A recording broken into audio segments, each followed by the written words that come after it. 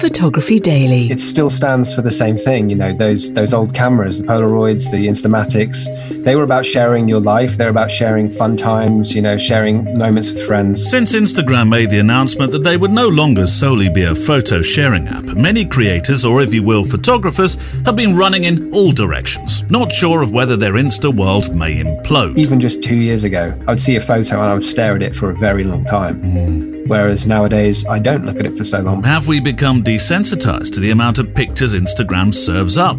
Well, photographer Johnny Keeley, who's making his YouTube and Instagram ascent in tandem, seemed a good creator to talk with as he's been studying the changes in a series of films. I look at some people's feeds and, you know, I feel like I'm 10% of the journey. You know, there's incredible stuff happens on that platform. I talk with Johnny about some of the changes expected. There's a few things that I really love about other platforms that serve through recommendations. YouTube, content that you worked hard on 6 months ago might suddenly appear on people's feeds. I really like that. We chat about what he's found looking at others' grids and building his own. I think if you want someone to understand what you do very quickly, then consistency is a very good idea. I talk with Johnny Keeley about a more personal approach to posting. And I hate saying it this way because it feels so reductive, but the way to keep people is to let them get to know you. I'll be reading out some of your thoughts, some strong opinions too, after a post made in our Facebook group about the future of Instagram. And I'll be talking to a friend of the show, Helen Jones-Florio,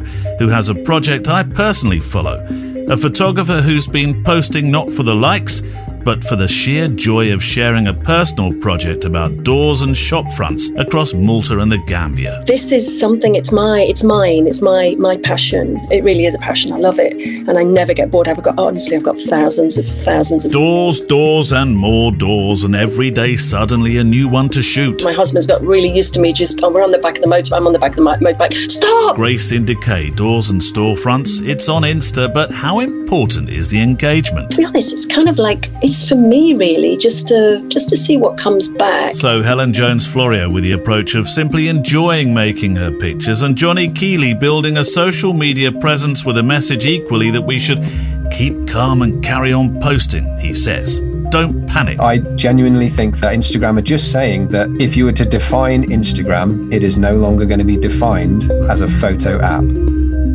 I look at our fascinating back catalogue of guests who use the platform, and I guess you may say that Pete Souza, President Obama's photographer, could lay claim so far to the highest Insta engagement. 2.9 million followers, tens of thousands of engagement with each post and often hundreds of comments alongside. Then equally I look at the grids owned by other talented photographers who've appeared on this show, who photograph with well-known organisations and /for agencies who don't enjoy, if that's the correct term, similar platform success, if success is to be rated by the currency of likes, or engagement, that is. So what is it that makes some grids more successful, and what's the plan moving forward for folk who want to use it for business and those who just enjoy the way it was? To help us then, two guests who use the platform for, I think, differing intentions. And it's a chat that's ably assisted by some incredibly thought-provoking content provided by friends of the show who are members of Photography Daily's Facebook group who've written in. We'll not answer all the burning questions, thoughts, concerns or other that you have about Instagram, I know, but we will, I hope, give you food for thought. I kind of feel like I've picked up this debate and put it in a big experimental mixing pot, out of which you may have further thoughts for me to feature in a photo walk edition. Patron of the day today is Mike South, and I've chosen him for good reason. He has an Instagram grid that's clearly concentrated upon a cohesive flow of pictures about a subject, as he writes in his description, a photographer with a passion for costume, history and fantasy, based Brighton, UK. I'll link to his Instagram profile on the show page, and it's almost as if he's been listening to today's first guest, Johnny Keeley, about having a clear message for your audience, or followers, or whatever we're supposed to call them. Your portraits, particularly the First World War soldiers, in costume, frankly make me feel like I'm there, Mike, and I mean that. These could so easily be movie, TV, set, photography, pictures, and I'm left as a viewer in no doubt how adept you are behind your camera telling these stories about history. It's a great grid to go and see, and I recommend you visit the show page today for all the links, actually, that are in the show. And before we dive into this subject of Instagram, how do you fancy winning a classic? Big question mark. The Hasselblad 500cm. Give me half a minute or so, and I'll tell you how this beauty can be yours. We're supported, as you know, by our friends at mpb.com, the people and website to go to if you want to buy, sell or trade used camera gear safely in the US, the UK or Europe. And right now it's MPB's Photo and Video Kit Hall of Fame 2021, with voting ending on the 6th of August. A committee of world-renowned photographers, journalists and influencers have selected nominees in 5 categories: classic, game changer, iconic, road-tested and trendsetter. And now it's time for you to vote on the best photo and video kit of the digital age. So go to mpb.com and their blog, and you'll see how you can vote in there. By casting your vote, you have this chance to win the 2020 Iconic Inductee Hasselblad 500cm. Finn Bills is our guest next week, though you'll hear a little of his forthcoming interview on the Photo Walk this week. He's an award-winning travel, lifestyle and commercial photographer based in Wales who works in this fascinating cinematic style. And Finn is one of those involved in the Hall of Fame. So, deep breath, stand by. Instagram. Honestly, you could do a complete week on this, perhaps more. But I'd like to at least make a start, and I've lent upon some friends too to create what I think can be a growing debate now. I know a good number of photographers who just don't use the platform now, for all sorts of reasons, or if they are, they're wrestling with it to a degree. Myself included when it comes to my social photography profile, which I haven't touched at the time of writing since 25th of February 2020, pretty much a month to the day prior to our first national lockdown in the UK, that is. Now that's a story for another day. But I've linked to this, by the way, the Photographic Eye YouTube channel, which I've been following for a little while now thanks to Neil Ford. It raised an interesting question in the latest film offering, where the subject of discontentment was mentioned for thousands of Instagrammers who have, quote, bought into this idea that the only way to be considered a photographer is to harvest likes and followers. If no one saw your photography because Insta stopped sharing still images, how would that change you as a photographer? And then Vivian Maier is cleverly weaved into the thought-provoking piece about sharing your images and how the find of a photographic generation, perhaps more, would, quote once again, bring into question the very idea that you should need to show your photographs to anyone at all. It's a thought, isn't it? So let's meet our first guest, Johnny Keeley, who has, I think, been looking at Instagram carefully over the last few months, making YouTube films about his thoughts and observations and research about the platform. Titles such as Instagram is destroying the planet, Instagram monetization is coming, the end of Instagram hashtags, and a film that piqued my interest a month ago, Instagram isn't for photographers. And that is where we'll start. Johnny, you make the case right from the outset in the film, which we'll link to, Instagram isn't for photographers, that we could be forgiven for thinking that the platform is for us. I mean, the logo does the job for a start, doesn't it? I wonder what logo they may choose these days. I think the thing is, it still stands for the same thing. You know, those old cameras, the Polaroids, the Instamatics, they were about sharing your life. They're about sharing fun times, you know, sharing moments with friends. Yeah. You know, I sound a bit like I'm working for Instagram. I'm not. But, you know, that video you mentioned, that was the point of the video. And I think it still stands. It's just that the medium has changed. If people could have shared videos on little bits of paper that take 20 seconds to develop, they would have done back then. And, you know, that's what Instagram was based on. And I think, to be honest, it still stands for that. And that's why I'm personally not quite as negative towards the changes that were announced as many others are. There's been a lot of negativity towards it. So many people say, I'm coming off, I'm finding something else. On the face of it, Instagram looks like it should be the perfect portfolio. And perhaps that was initially. What has your mind changed at all? Stop thinking of photography as a skill, you said, more of an extension of your personality, which I thought was quite interesting in terms of how you could use the platform successfully. Yeah, I mean, I think that obviously discounts, you know, high-end professional photography. That is highly skilled. I'm talking about in the context of Instagram, the photography you see on there is, you know, you can really see someone from it. You can really understand who that person is from their photography. Whereas if you were to look at the cover of a fashion magazine, you might not understand the photographer through the image that you're seeing. Whereas I think if you're on the platform of Instagram and you see it all in context, you're understanding much more about that person's personality if they're using the platform how most people do these days. So I'm wondering, in terms of curation, see, when I look at your grid, it's very earthy, lots of greens, lots of, earthy tones, and there's a natural flow and a progression. I mean, it's like reading a book, to be honest. I think, okay, well, this works page to page, diptychs and triptychs almost. Is that the way that you think that it should successfully be used then, instead of like, let's pick everything up and throw it at it? And because the pick it up and throw it at it would suggest that's the personality, but you're saying maybe be more careful in the way that you curate it, or am I reading that wrongly? I think that it's really, what do you want your Instagram account to look like? What do you want your gallery to look like? Yeah. And I think the same would apply on someone's website. If they had all their videos in a grid, they may just throw them up there. They may intentionally put them in a checkerboard pattern, or they may put complementative, images next to each other. I think, but in terms of the optimization of it, it depends what you're trying to convey, really. I think if you want someone to understand what you do very quickly, then consistency is a very good idea, because they're going to look at your images and understand straight away. If you're a, fashion photographer, they're going to understand straight away that you're a fashion photographer. Yeah. But in terms of, I think the game has changed a little bit. I think people are over that. Everyone's understanding that it's stressful to try and maintain it. But honestly, I have no outside stress. I don't care what people think of my grid. It's genuinely just that sometimes it bothers me if I've got, two horizons next to each other that don't line up, so I tend to put flat block like images. It might be an image of a moon, something where it completely fills the space between those two, just because that line not matching will bother me. Why, I don't know, but I've seen a few moons. You have a couple of moons on, at least 3 or 4, I think I saw. Yeah, I kind of use my bookends. they can reset what I'm trying to do.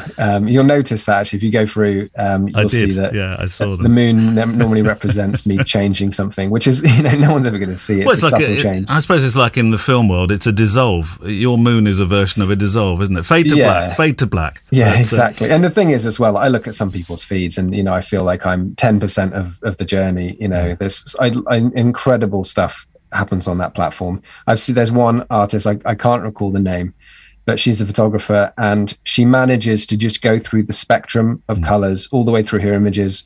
You'd never notice it from looking at one image, or maybe even 2 or 3, but when you scroll through, it goes through the spectrum of color, and it's just incredible. Yeah. So the head of Insta, Adam Mosseri, posted a video after you'd made your film that we're specifically talking about, and in it he said, "We're no longer a photo sharing app," and that's when the explosion happened, wasn't it? As you might expect. Would your film have been different had he released that message first? Because there you were talking about, look, if you express your personality rather than thinking it all has to be beautiful photographs, just show your personality. Whereas he's saying, oh, hang on a minute, we're going to come away from photographs and you're going to see a lot more video content. The video would obviously be different because I would probably address the things he said, but the sentiment in that video was really just about sharing yourself, expressing yourself through whatever means you want to, but if you want to optimize it through whatever means Instagram prefer to share. So I don't think that Instagram are, I think people have misunderstood his message that may be his fault. But I genuinely think that Instagram are just saying that if you were to define Instagram, it is no longer going to be defined as a photo app. It is going to be defined as a social media. Just, for example, you take Twitter, you could still just about define it as a text-based social media, even though it's full of images. It still really is about that character count. Take TikTok, you could define it as a video. It's not photos. And Instagram has been a photo app this whole time, and it has had video for a very long time. So I think really all he's saying, I may be wrong, all he's saying is that now this is going to be a more ambiguous platform, which is just about sharing, what it is that you do through whatever means you want to. And we'll return to Johnny Keeley in a moment. But I did say we'd receive some thoughtful and considered feedback to this episode going out within our Facebook group, which I will link to so that you can read the full accounts of everything said, since some of it went into great detail. And I'm really appreciative for that. And I'll come back to more of this as the show continues today. But let's start with Christopher O'Sullivan, who wrote, "Personally speaking, I don't understand how it works. I have 2 accounts, one for my usual rubbish, and I've just started a new one for my lazy photographer project. I can't seem to plug myself into other platforms to get followers, so it's used more as a record of photos than anything else. It's also part of an experiment. seeing if my photos gain likes purely on the image, not because friends see I've posted. Will Simmons: it'd be great to have something that sits kind of between Flickr and Instagram, easy to explore and find new photographers and hashtags, but without the relentless hunger for likes and follows and the move to more viral TikTok videos. And Sue Sayer, also on Flickr, as perhaps an alternative. Neil: for what it's worth, I joined Flickr in 2011. Since then, I've made friends with many people who are still friends today. We've met up regularly, excluding the pandemic, and I'll meet up again. I feel this is still an important factor to consider. Has this happened on Instagram? No, is the short answer. I, for one, find the tags a trial on Instagram, but I do them on Flickr without any fuss. 16:9 images apparently don't sit well on Instagram either. Probably another reason why I can't get any enthusiasm for it, but I still scroll by on it. More of your thoughts coming up. You mentioned in another video this short sentence of recommendations. Now, this really did interest me. Mentioned by Adam again. You wondered whether it might see off hashtags. And of course, Instagram is known for copying other successful ideas. YouTube uses recommendations. Do you think that's what Instagram is going to do then? I do think it is. Again, my title was maybe slightly divisive. Because the title of the video is the end of hashtags, or at least that's what it says in the image. Yeah. Really, I just think that once Instagram's recommendation system kicks in, that will be, in my opinion, the primary discovery method for most people. Much like on YouTube, I mean, like I said, I don't search hashtags.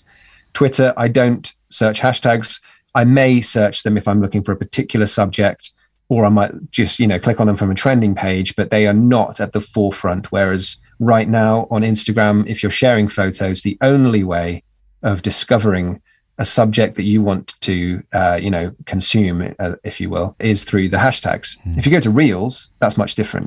They're already using a much, I'm not a developer at Instagram, but what I would call a more modern way of discovering content, which would be, you look at one thing that you maybe chose to look at, and then as you scroll through, you see similar stuff, just how TikTok works. So it was a bit clunky, wasn't it, really, hashtags? Because you had to think of different hashtags each time. And I have to be honest, I lose the will to live trying to think of 30 hashtags, and let alone try to make them different, or at least think, okay, let me put them in a different order just in case it recognizes an order system that's going on in my hashtagging here. Recommendations would be so much easier. Yeah, absolutely. And, there's a few things that may come with recommendations. There's a few things that I really love about other platforms that serve through recommendations. YouTube, content that you worked hard on 6 months ago might suddenly appear on people's feeds. Yeah. I really like that. I can imagine that happening with Reels, if something coming back, or maybe somebody, you might look at quite a few of someone's Reels, and Instagram notices that you have viewed maybe 3 or 4 of this person's Reels, but you don't actually follow them, but you've viewed the most recent 4. The natural thing for Instagram to do would be to grab one of their older ones and show that to you, because it knows that you're enjoying their content. So I can see that happening. So yeah, personally, I think that recommendations is a great thing for creators, because it means that it rewards good content that keeps people doing whatever it is that platform wants them to do. What are people doing wrong when they post and they're seeing the regular sort of 60, 70 likes, and they're thinking, oh, what do I need to do?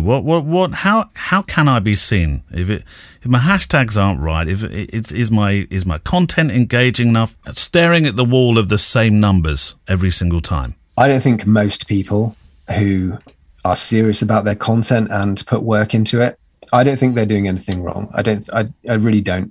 I think that there are a lot of people who have very high expectations, and maybe there are a few people who have quite a high sense of entitlement, who think that just because they're on the platform that they're going to get, massive views. Like, people message me, say, hey, I'm only getting, literally someone said something along the lines of, I'm only getting, 10,000 views on my Reels. I've got like 70 followers. And I'm like, that's amazing.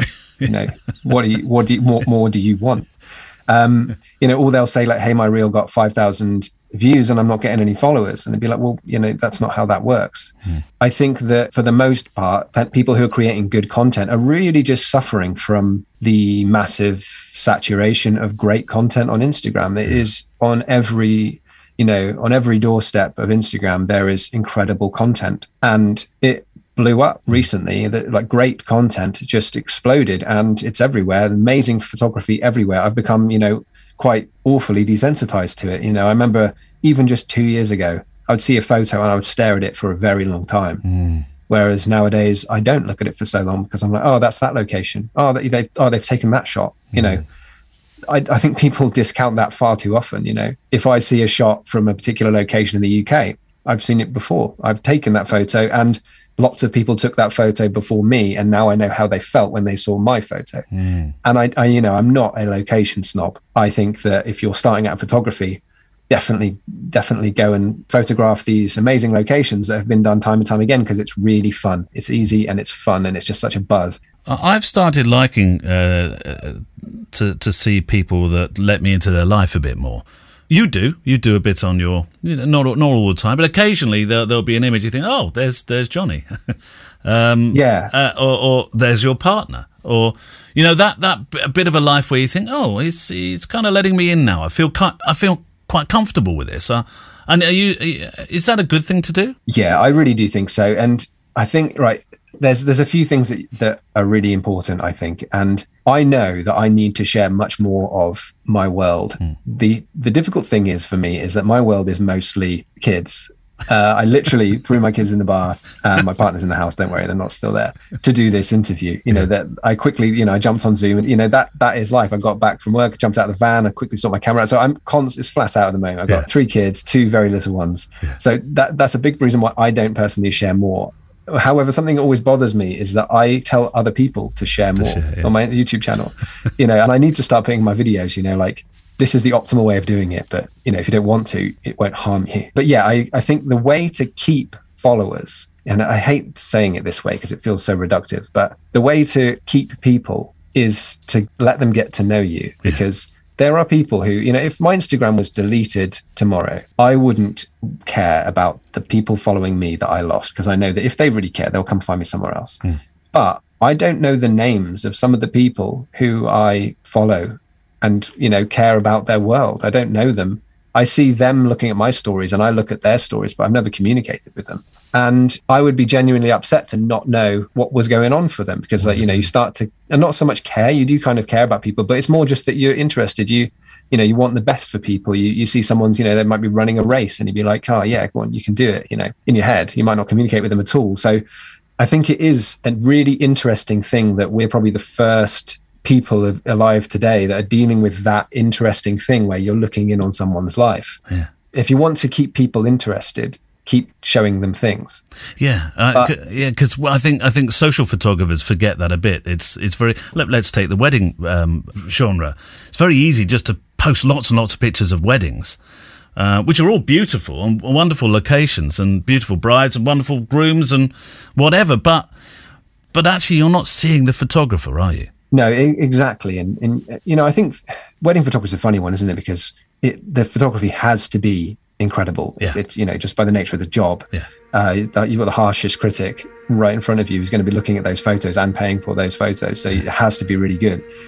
So of course the content is going to be incredible. And you're right, it is difficult because you're also really busy. But I think for wedding photographers, you know, I'm sure there are moments throughout the day, which is what most people will do, where they'll share things. And you know, if I was a wedding photographer, I'd be sharing things like interesting things, like maybe you know, centerpieces of tables and, you know, interesting things on the tables, provided that you were okay to share it, you know, because you think like, what are my followers interested in? You know, if my followers are people getting married, they would be interested in that because they, you know, they're looking for inspiration. Or if they're other wedding photographers, they might, you know, be interested because they, you know, they know the world, they want to see what you're up to, they want to see maybe what meal there is, you know, all those sorts of things. So you could share a lot, but at the same time, they suffer from, I'm sure, from just being flat out on their feet all day. And it's difficult to find the energy to be energetic on stories. And we're back with Johnny for the final part of my chat with him in a moment. I did say I'd be leaning on some comments received prior to this episode going out. The whole thread is in the Photography Daily Facebook group, but here goes with some more. Elias Camaratos: although I have an IG account and recognise the potential value of it being seen by clients, I can't say I use it much. Neither to post nor to passionately follow others. Some reasons are terms of service, the difficulty in posting, which has to be done from a phone and not directly from my Lightroom or computer in general, which, by the way, you can now do, Elias, but it's clunky in my mind. Dennis Skyam threw in a link for you on that one. Then Dennis Skyam posted some of his reasons to a considered read. It is long and it's worth reading, from a photographer who built an audience of 100,000, then deleted his account overnight. But from Dennis, quick preface, he says, I first joined Instagram in 2007 before it was acquired by Facebook, and my opinions are of course coloured by that. I think what a lot of people miss in regards to Instagram is that its success is owed to going into service at the right time. It was an opportune moment where an image sharing service could attract both creative types and the public at large. That moment is now gone, and that's why the IG copies like Vero, IM, Stella and whatever they're called will not succeed. Instagram was great back in the day because it wasn't just photographers stroking each other's egos, but ordinary people being exposed to and consuming the photographs they posted. The social media landscape has shifted, and it's naive to think we'll ever get back to that golden age. Neil, when you say social media platform that would serve the needs of the photographic community, does this not already exist? To my ears, this is exactly what Flickr and 500px is. But the thing is, they only service the needs of the photographic community, not the public. But Dennis had some solution thoughts as he writes. If I were to get in on making a service today to try and recapture what Instagram used to be, here's a few points I think are important. And this is, by the way, where his attention to detail on the subject was fascinating, mentioning community, mission and vision, the algorithm, rewarding quality engagement. And here's a subject that always raises the hackles, or is it in many ways heckles, those influencer people. And I shall read this word for word. Ban influencers, said Dennis. These people are a plague, and the rise of their influencer culture is, in my view, a large part of why Instagram started to go downhill. This should have been smothered in its infancy instead of being actively supported. There's no creative value in these creators and beauty gurus, fitness freaks and the like. They should be banned from shilling their products and making filthy lucre on the platform, close quote. But it's interesting to me, and I know a few influencers, that they are almost embarrassed now to be known as that.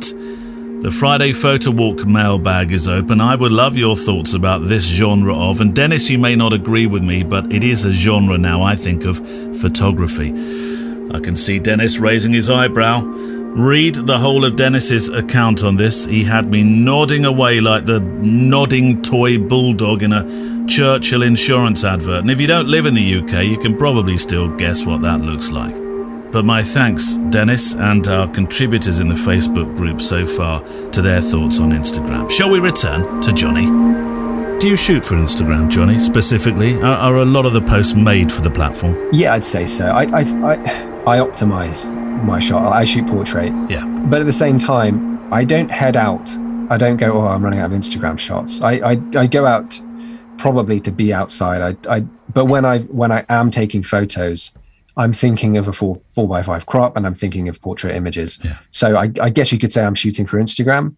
However, I genuinely do just prefer framing that way. I think if I was shooting prints, I would still, maybe it's just that I've shot them that way, but I prefer portrait images now. I didn't. There was a joke I like before. I used to say I shoot landscapes in portrait, But yeah, I think I do, just like a lot of people.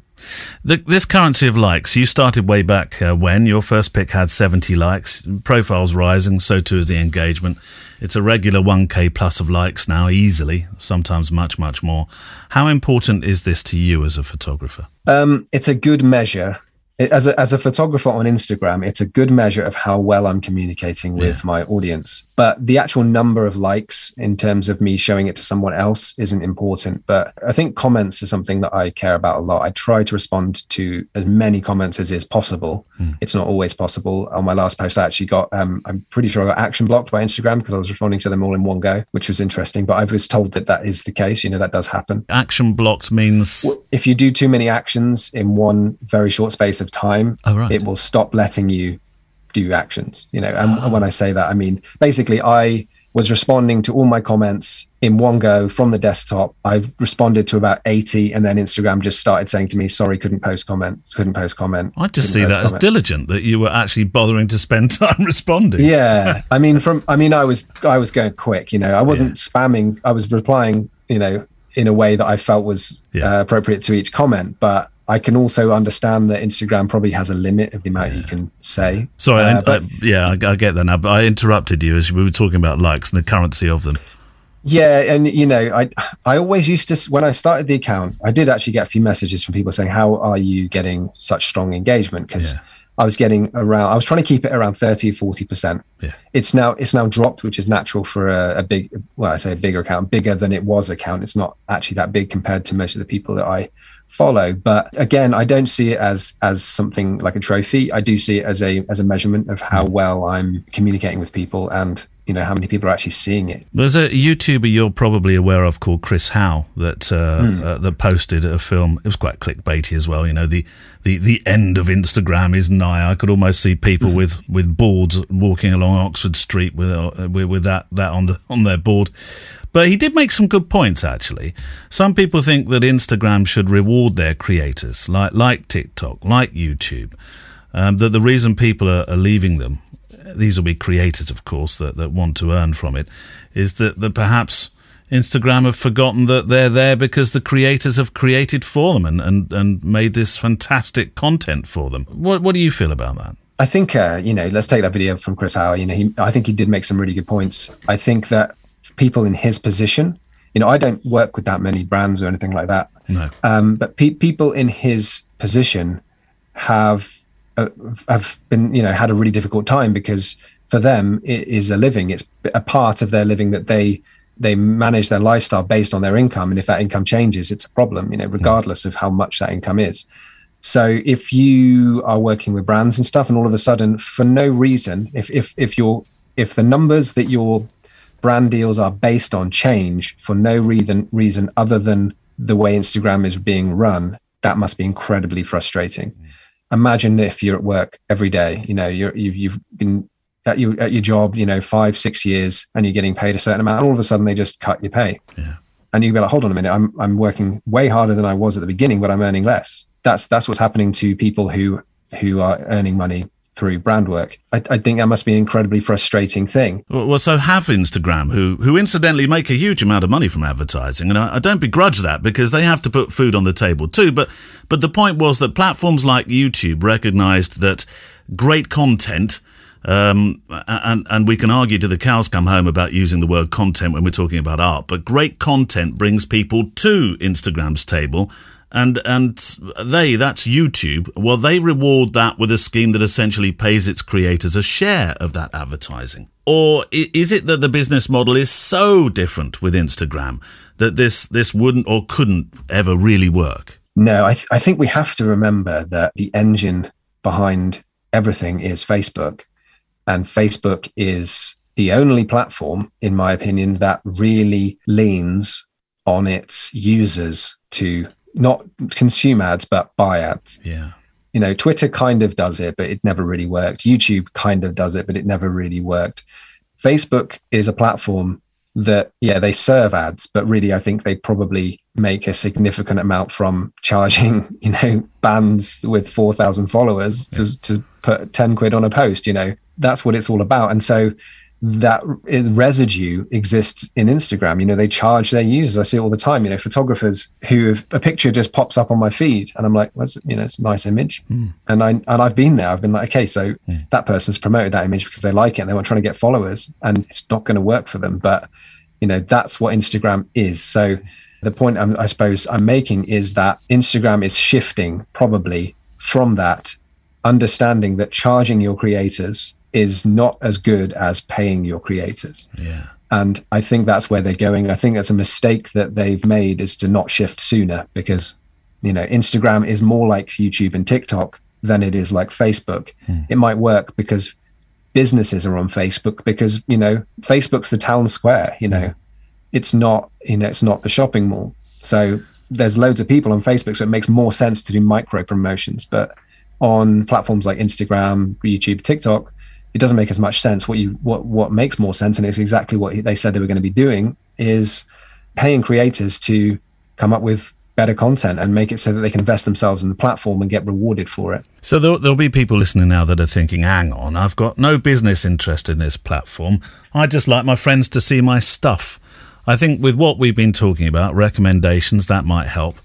And actually, this isn't the death of Instagram at all, is it? No, it's just a shift. Instagram, they can't, it's like you can't get a ship to turn a sharp corner. It's not possible.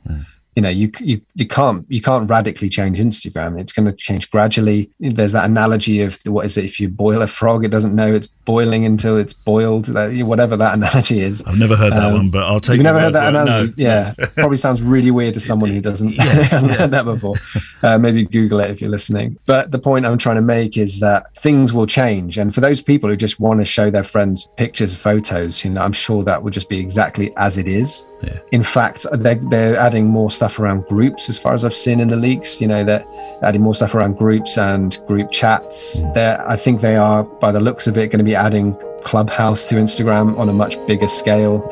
Audio only group rooms, things like that. Yeah. I think that they're bringing more community features to the platform. So for people who want to have group chats and things like what Discord's great for. For me, Discord was really important through lockdowns. Me and my friends used to just jump on there, play computer games, chat. Sometimes we'd jump on it and they'd be playing games and I wasn't. That sort of thing. I think they're going to be bringing much more features like that. But for the average person who just uses it for fun and they don't have any business interest in it, it's fine. My thanks to Johnny Keeley, and of course I'll link to the film that really started this discussion with him and the others that he's made since. In a moment, Helen Jones-Florio on an Instagram project that piqued my interest from the moment I saw it initially.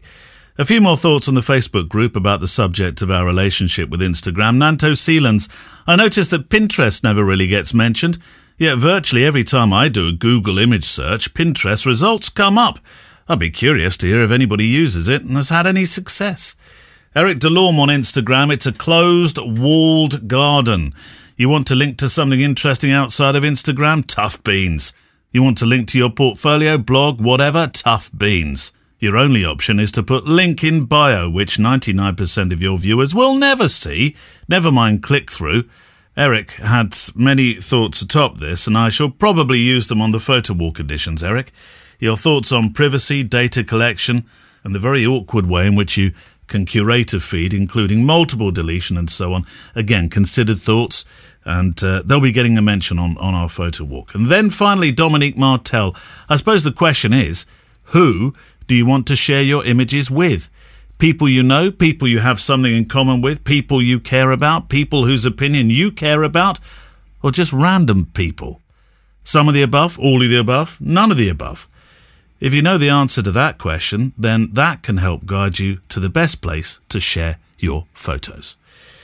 We're with Helen Jones-Florio in a moment. Until October 3rd, 2021, we're proud to partner a photographic outdoor exhibition in the south of England called Photo Swindon.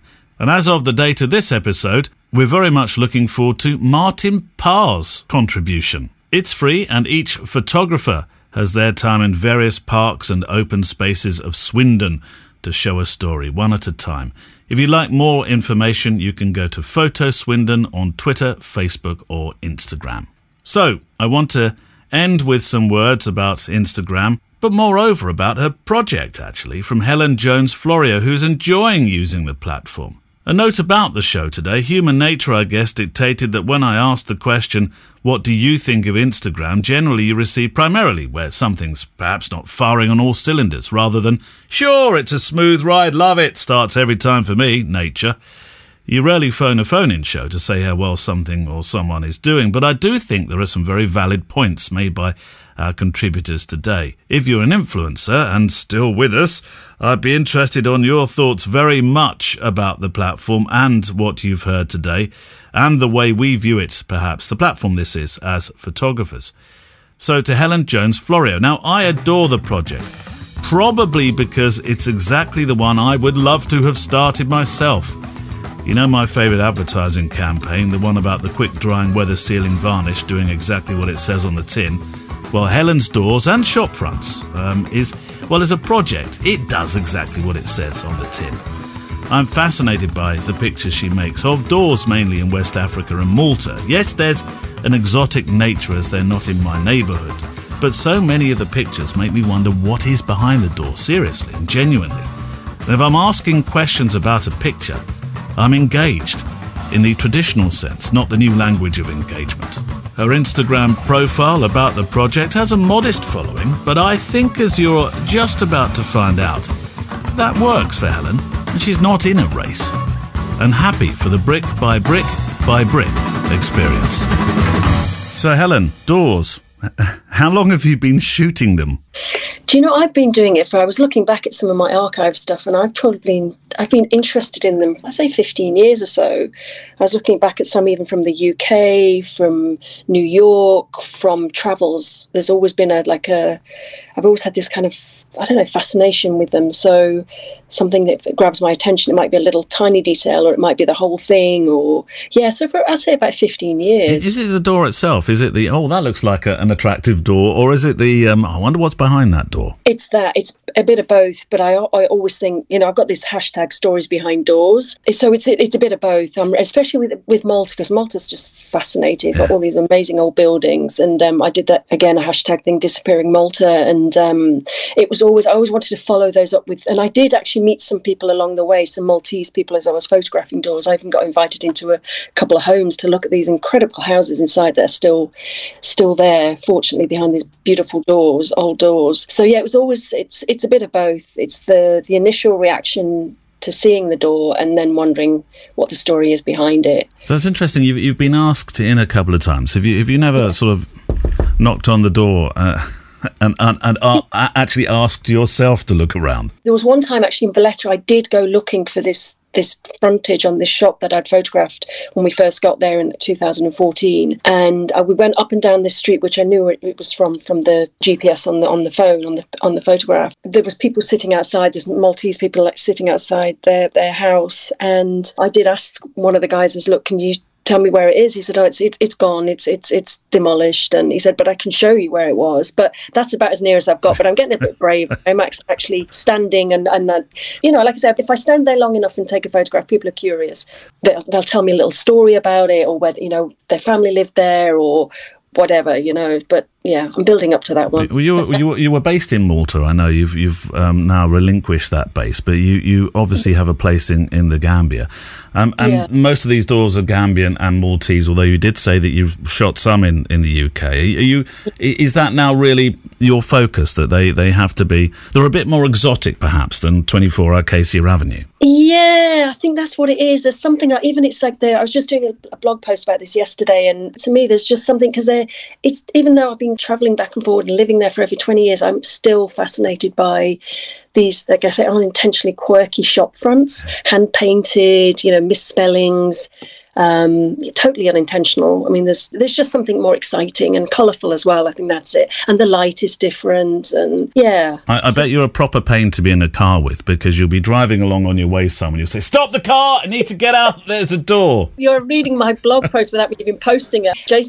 My husband's got really used to me we're on the back of the motorbike, I'm on the back of the motorbike, "Stop!" Would it be fair to say, Helen, 15 years have been shooting these. Has this become sort of oddly your life's project? It has, in a way. I've got a working day job with Jason. We do our documentary and our NGO work, etc. But this is something. It's mine. It's my passion. It really is a passion. I love it, and I never get bored. I've got thousands of doors, mainly from Malta and Gambia, because that's where I've spent the most of my time over the last 10, 15 years. So it's going to be them. But then I might go to a little town in the States, and they've got amazing old doors, and yeah, it has become it's kind of running parallel with what we're doing, but it kind of fits it. Going back to stories behind doors, we've been photographing the victims in Gambia of the former regime, as you know, and started a series a couple of years ago, and it's something we'll do more of when we get back.